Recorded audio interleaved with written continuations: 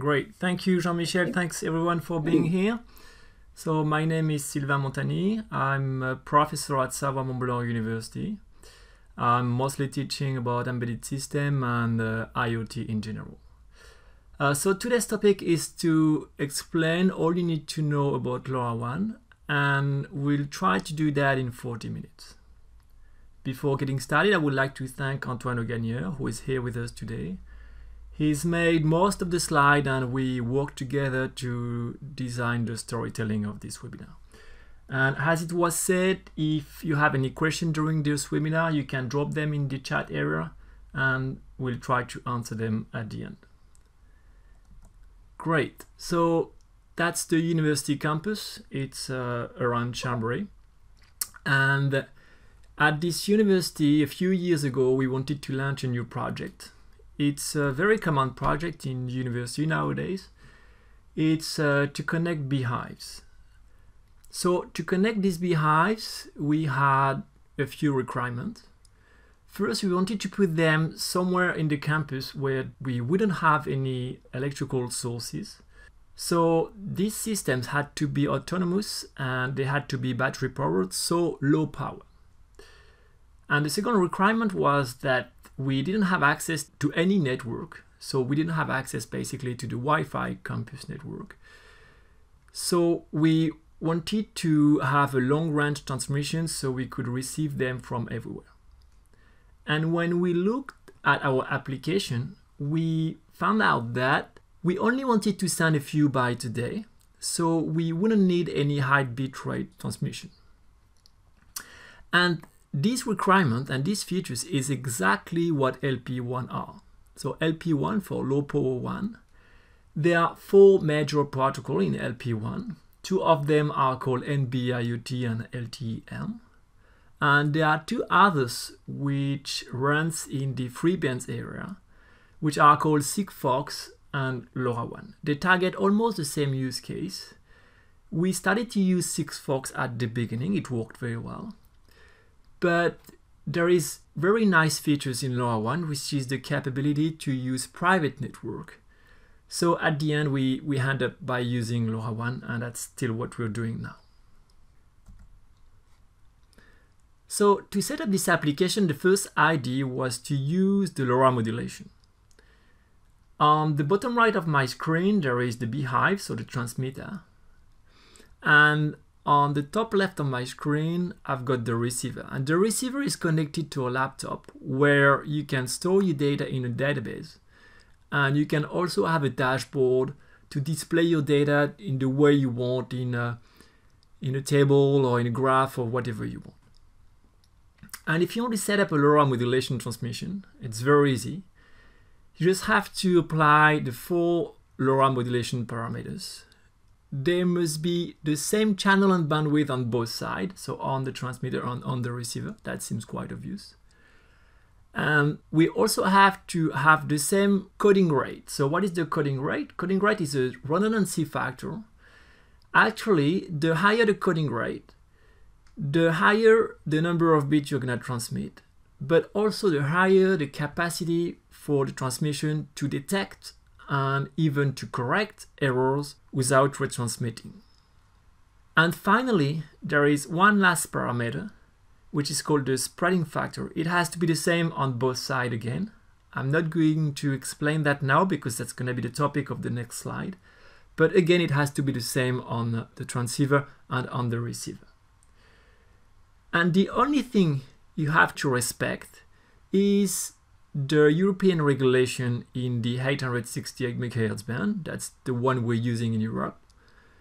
And the major thing you have to respect is the 1% duty cycle. So what is the 1% duty cycle? The 1% duty cycle is that if you send during 1 second, then you have to stay quiet during 99 seconds.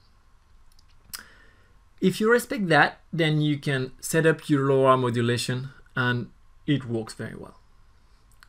Great. And like every good project, when we finished this first part of the project, the university went back to us and said, okay, it works, but now I would like to have more devices. So I would like to have more beehives. I would like to have temperature sensor, humidity sensor, air quality sensor everywhere in the campus. So the question is how you can connect many devices all together. First, in my first application, I had only one device, and this device was working on one channel. So the first idea to connect many devices is to multiply the number of channels you're going to use. So let's say I'm going to use 8 channels. So now with 8 channels, I've got 8 more chances to transmit because each device can use one channel so they can send frames simultaneously. So I can now use 8 devices at the same time. The only condition for that is that my receiver, which was able to receive on one channel at the beginning, has now to be able to receive on all channels at the same time. So it's not a simple transceiver, it's a more complicated one. We'll see that later. But 8 channels for 8 devices, is it enough in the world of IoT? Of course not, because in the world of the IoT, we are more speaking about tens, hundreds, or even thousands of devices connected all together. So it's really not enough. So we have to find another trick. And the other trick is to use color. And in the LoRa modulation, if you use a different color in the same channel and you're transmitting at the same time, then you're still able to demodulate the signal on the receiver. And what is this color? The color is what we call the spreading factor. And on the LoRa modulation, you have 6 spreading factor, which means that on each channel, you can have 6 devices transmitting at the same time. And still, the receiver will be able to demodulate everything.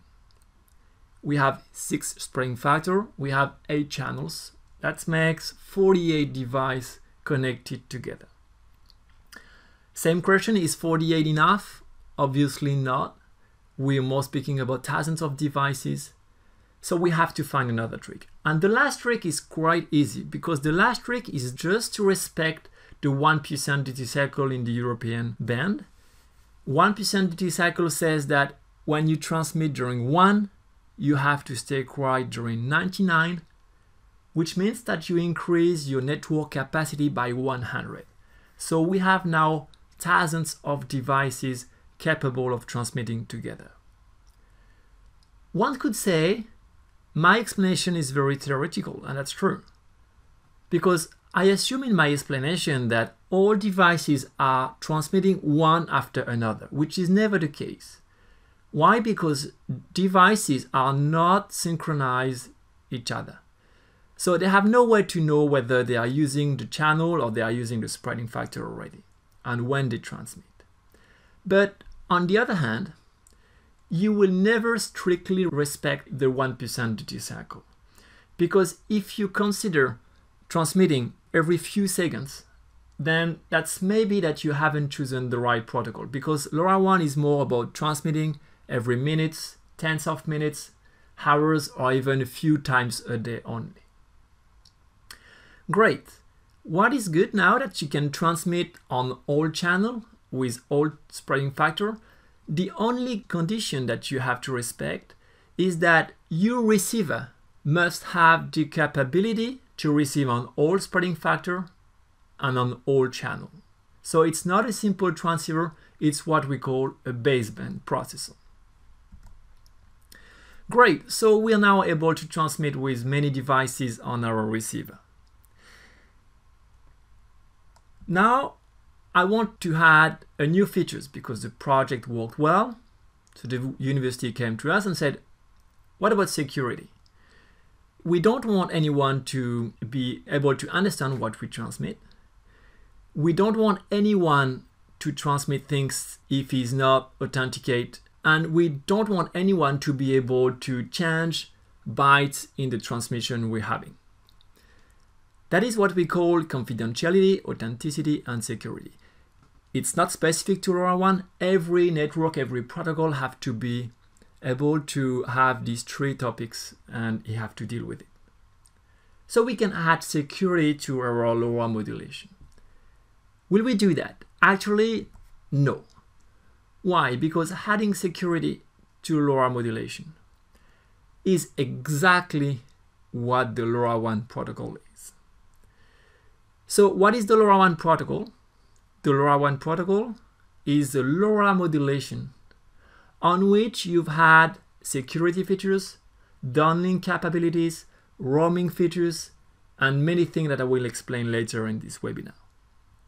And what is our receiver? The receiver on the left is what we call a gateway.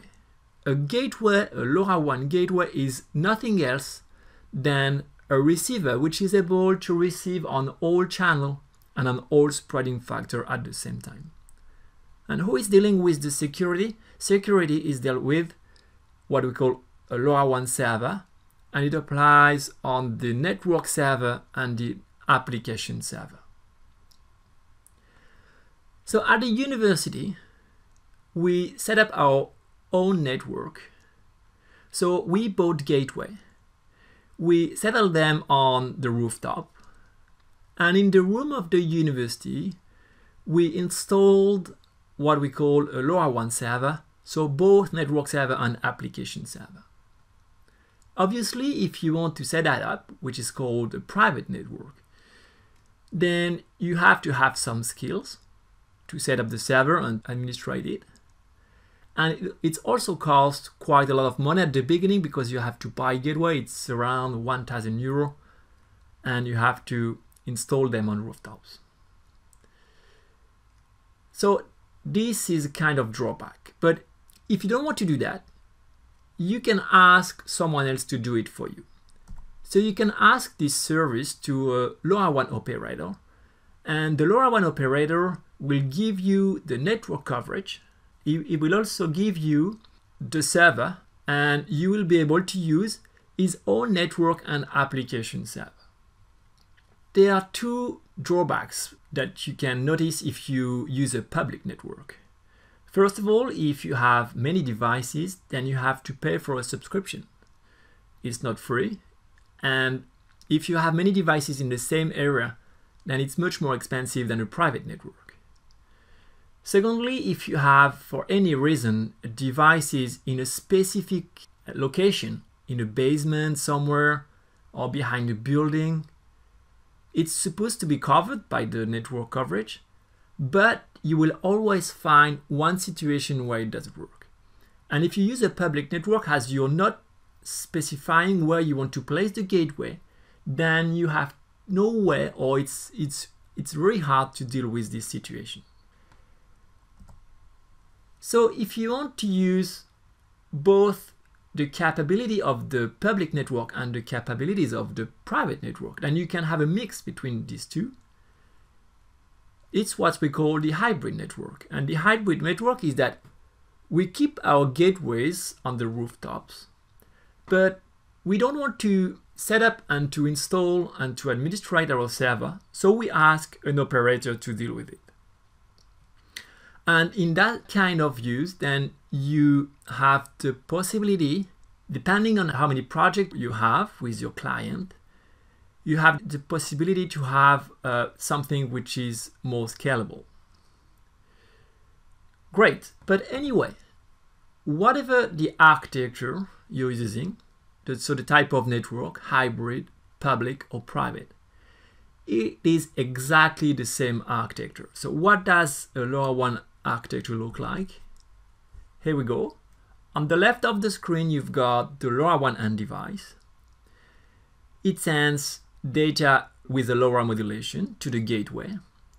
The gateway is the link between the LoRa modulation world and the IP world.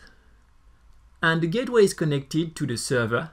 Network server is dealing with the authenticity and integrity. The application server is dealing with the confidentiality. Great. So let's go further. We've got our application, our beehive. So let's register an end device on the server. There are two possibilities to register an end device on a LoRaWAN server. The first one is called ABP.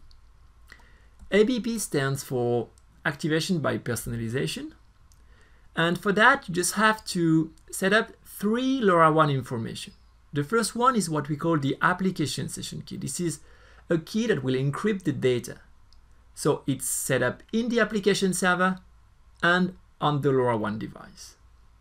The second key for authenticity is in the network server and on the end device. And the third information is something to identify the device, again on the server and in the end device. This kind of activation is very easy to set up, but it has a few drawbacks. First, there is no negotiation between the end device and the server about the LoRaWAN parameters. So basically, the end device doesn't know the frequency plan of the server. It doesn't know the reception delay. It doesn't know the spreading factor, which can be used for downlink. So you either set them manually in the end device, or you will use the default one. So it used to work very well with the default parameters, but nowadays network servers usually don't use the default parameters, so you have to set them up manually, otherwise it would not work properly. That's why there is another way to register an end device on a server, and it's called ABP. The end of the story is exactly the same. You have to have network session key, application session key, and device address on both sides. But it's the way to have them that is different. With OTA activation mode, you start with other credentials on the device and on the server. I'm not going to dive into the details of this credential. It's dev UI, app UI, join UI, app key. And there is what we call a join procedure. During this join request, the server will receive some information that will help it to generate a set of keys along with device address. Once these credentials are generated, then it must be able to transmit this information to the end device so it can have the same one. And this is made with what we call a join accept frame. So here we are in the same situation that we had during the ABP, so nothing new. What is new is two things. First, if there is another join request, then there will be a new key generation. In the security point of view, that's a good point. Secondly, in the join accept frame, the server sent to the device the LoRaWAN parameters that we spoke earlier. So the frequency plan, the reception delay, the spreading factors for downlink, and many things that the end device will be able to set up automatically without doing it manually. So it will work. Great. So back on the campus, we're now able to transmit data from our end device up to the server. And now we are just wondering how we could increase the network coverage. So we were in the campus, but I've got a new device that I set up on the other side of the lake. In this city, across the lake, it's about 10 kilometers from the campus. And I want to be able to reach it. So the first idea is to increase the power. That's something you can do in the device. But in the European regulation on the band we're using, there is a limit. And the limit is 14 dBm. So once you've reached this limit, then you can't increase the power. And anyway, if you increase the power, you will also reduce the battery life of your device. There is another possibility, which is to increase the spreading factor. So I've designed some circles, and we can see here that if I increase the spreading factor, then I increase the range of my gateway. Actually, I increase the fact that the sensitivity of my gateway will be able to demodulate signal which have less power. So if I want to reach my end device now, I need to use spreading factor 12. Great. So one could say, why don't we use spreading factor 12 always so we can reach further devices? Actually, if you use a spreading factor 12, then the time on air, that means the time when the radio is on, is longer. So for transmitting something, if you use a higher spreading factor, then it will take longer. So you will reduce your battery life. So it's good for the range, but it's not as good for the battery life. So once you want to place a device around your network coverage, what can you do? You have to choose the power and the spreading factor to be sure that you can reach your gateway, but also to be sure that you're not having a too high spreading factor and too high power, because you will waste your energy for nothing. Great. So what you could do, you could place your device, check on the gateway the RSSI that you've received, and check whether you've got the good margin, and if it fits you, then you can keep the parameters. Obviously, that's not something that you can do because it will take ages. So what you can do, then you can use the network intelligence. And the network intelligence for that is called the ADR. ADR is adaptive data rate, and adaptive data rate is a little algorithm which runs on the network server, and that's the network server which will give you the information of the power and the spreading factor you should use to have the best LoRaWAN parameters for your transmission. Being able to communicate with the gateway without wasting power. Good. Back on the campus, I can transmit now with a large network coverage. What I want to do now is to transmit data on my end device.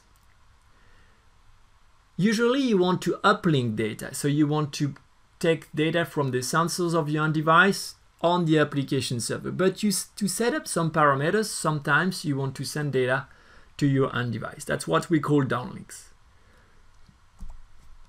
In any IoT project, it's not specific to LoRaWAN, it's always hard to join the end device. Why? Because if you want to have a very low power end device, then your end device is almost always in low power mode. So in LoRaWAN, there is few classes which will tell you how you can reach the end device. And the first class is the class A. With the class A, you've got an uplink, and the only way you can join your end device is to use two small downlink slots, 1 second and 2 seconds after the uplink. Otherwise, you can never join it, except after the next uplink. But the good thing of that is that everywhere else, your end device goes to low power mode. So it's the mode that consumes less power. What if you want more downlink capability? Then you can have an extension of the class A, and on this extension you have a synchronization between the gateway and the end device. And the nice thing with the class B is that you can choose yourself how many slots and the time between slots. So you can configure how you want to be able to communicate with your device. Obviously, a class B end device will consume more energy compared to the class A end device. And finally, there is another extension to class A. It's what we call the class C. And the class C is a class A end device, but you just remove the low power mode. So basically, you can reach a class C end device whenever you want. And obviously, you will consume a lot of power for class C end device because the radio will be always on. Great, so now I can uplink data, I can downlink data.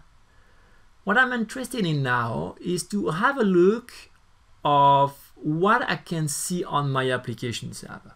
So I will choose any application server and I will just show you the timeline, the log I can register. And first, I'm going to explain the log at the bottom. So the log at the bottom are called data. The red down arrow is a downlink. The downlink at the bottom is a user data. So that's basically the sensor you've registered and the data, the temperature, humidity, or whatever you want to transmit as a user. Then just above, you've got an uplink with green up arrow, the uplink user data. So we've got the downlink and uplink data. But if we look at the other frames, we can see at some point that there are something called MAC. It could be a complete and single MAC frame, or it could be MAC embedded in a data frame. MAC frame is the intelligence of the network. This is the LoRaWAN protocol. You have nothing to do with it because the end device, along with the network server, will speak each other the LoRaWAN protocol, but you as a user, you won't have to deal with it. So that is the intelligence of the network, and for example, it would be the ADR algorithm and many other things. The LoRaWAN protocol is specified by the LoRa Alliance, and depending on the version you're using, then the MAC data you will see on your network will comply to the LoRaWAN version you've chosen. So in your LoRaWAN stack on your end device, you have to use the same version on the LoRaWAN stack than the version on the network server. The last LoRaWAN version is the 1.0.4. In 2017, there had been a release of the 1.1, but it has never been used by the industry. So at the end of 2020, the 1.0.4, the last version, has been released, and it's still the one which is the latest. Okay, back on the campus now. I can have a transmission, uplink and downlink to the network server. I went to see on the network server and application server what I can see. The final thing is, how can I connect my own application? Whether it's a cloud service or it's something that you've developed with another company. So how can I connect it? If I want to connect my application to the LoRaWAN server, then I can use any protocol, basically HTTP or MQTT. On the left, you see the LoRaWAN device, the gateway, and the LoRaWAN server, network server and application server. And the way you connect your application, the IoT platform, the cloud service of the user application, the way you connect it to the LoRaWAN server has nothing to do with LoRaWAN. So it's just basic web protocol with API, and you can very easily connect to this application to have your data and to have a nice dashboard. Great, so we've got everything settled. Hand device, gateway, network server, application server, and IoT platform. That's the end of the first part. Don't worry, the second part will be very short. If you want to dive further into the ecosystem, first, there is a free ebook available on our website. It has been reviewed by the LoRa Alliance, and we're very happy about that. There is a French and an English version. It's free and it's available. There is also video courses. So there is a video course in French. It's more than 100 video, around 4 minutes each. And there is many explanation to go into the details of the LoRaWAN protocol, which is sometimes hard to explain in a book. And a few weeks ago, we released a new video in English. There hasn't as many video as there is in the French one, but they will at the end. And finally, we have a 3-day training. It's only in French so far, but it will be in English on demand. And the purpose of this 3-day training is that we send you a device, a gateway, a server access, and we can build together a complete private architecture LoRaWAN network. You can find... In addition, Sylvain, as I have done this morning, and it's very important to note, LoRa Alliance, but also Semtech have certified the ebook and the video courses proposed by the Savoie University, and it's very well recognized by the LoRa ecosystem for the Chambéry University, and Sylvain, good job and very appreciated by all the worldwide ecosystem, not only French or European, but worldwide ecosystem. And thank you so much. Yeah, we're very happy about that. Just to let you know that for the video course, it's free for university, or it's free if you've got an educational project. So just come to us if you want the access of this video. Great, so for the second part, it will be short, but back on the campus, I just zoom out and the campus is on the left. So I just put the gateway and the network coverage. I can see the device on the other side of the lake. And now the question is, what if I've got another device somewhere outside of my network coverage? So the city we can see on the right is Chambéry. And I've just placed a new end device in Chambéry, but it's outside of my network coverage. But I know that in Chambéry City a few years ago, they set up with a private operator the LoRaWAN network. What could I do? I would like to have an agreement with this network. And with this agreement, I would be able to gather my LoRaWAN information from my end device, even if it's not on my network coverage. For that, it's a commercial agreement, because technically you can do that in the LoRaWAN specification. So the two network servers from Chambéry City and our network server will connect each other, but you must have a commercial agreement. Is it expensive? Actually, I can't really tell you, because if it works in only one way, so which means that I can place my end device in their network, but they don't have the possibility to place their end device in my network, then obviously it would not be free. But it could be a win-win situation. We could say that, great, we can extend both network coverage. So I can place my end device in Chambéry, and you can place yours in my network coverage. So it could even be free. That's just a commercial agreement.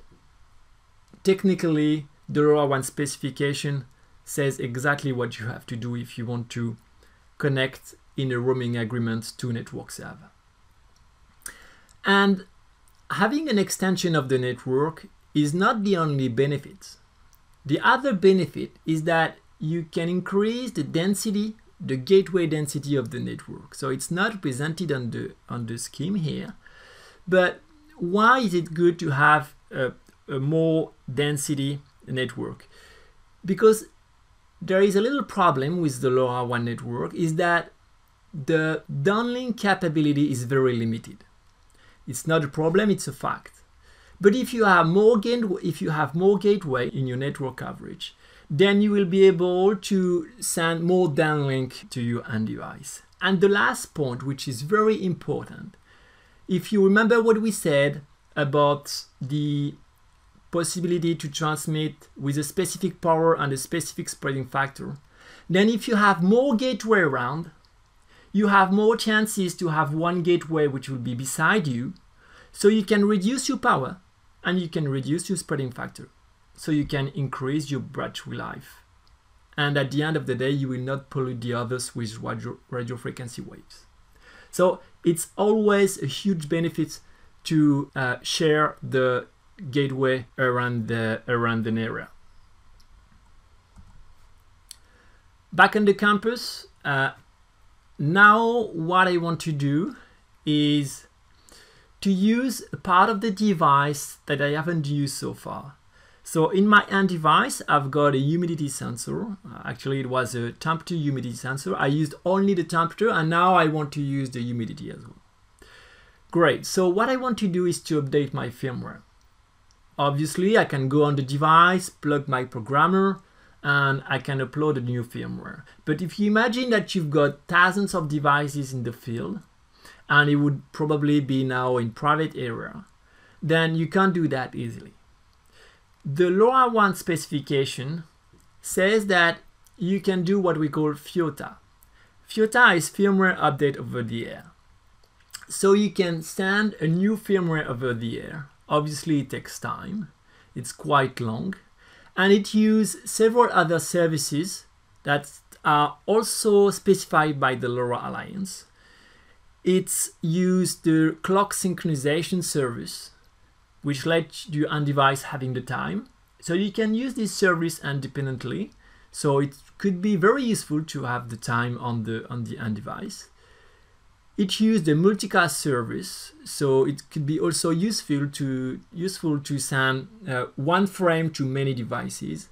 And it also uses what we call a data fragmentation, so you are able to transmit a large amount of data in your on-device, because obviously the new firmware will be probably a few tens of kilobytes, and you can't send that in only one frame. Great, so that's something we've tried, and that's something that we've documented. So it's obviously documented in the specification, but sometimes the documentation is a bit hard to understand. We launched a few weeks ago a new free ebook, also downloadable on our website. It deals with clock synchronization if you want to know the time of your device, with multicasts, data fragmentation, FIOTA, and there will be documentation in the next week soon about roaming. And as it's quite hard sometimes to explain things in a book, we've got a YouTube channel where you can find some demonstration, and again, it's free. You can have access to this video. I thank you very much for your attention, and I can answer your question. Thank you very much.